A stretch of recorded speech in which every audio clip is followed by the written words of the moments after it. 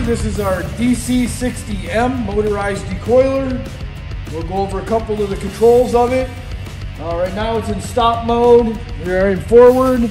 We will go to manual operation, and with our motor set up, you press the jog button and she will run in the forward direction, and I believe this is set up for about a 4-second delay when you let off, just to slow things down and to stop the unit.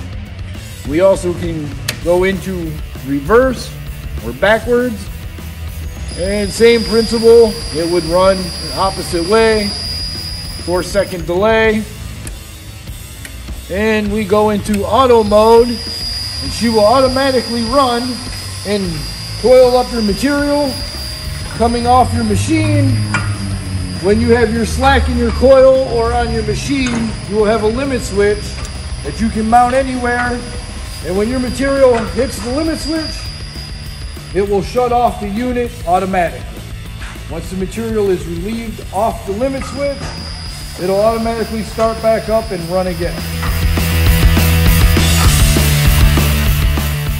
We have our fins here to hold your coil still. So if we had a coil on here that, let's say, is 48 inches, these will stop it from rolling off the edge of the decoiler, basically. And this decoiler here will actually hold coil up to 68 inches.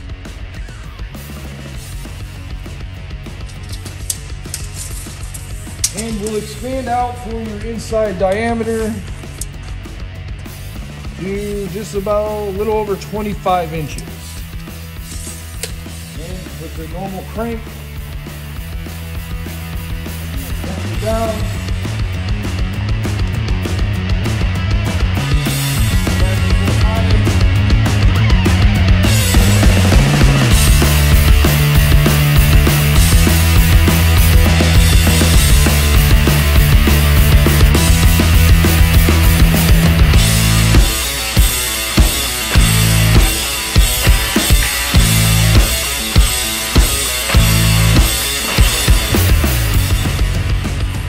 Cranking her all the way down gives us an 18-inch inside diameter for your coil.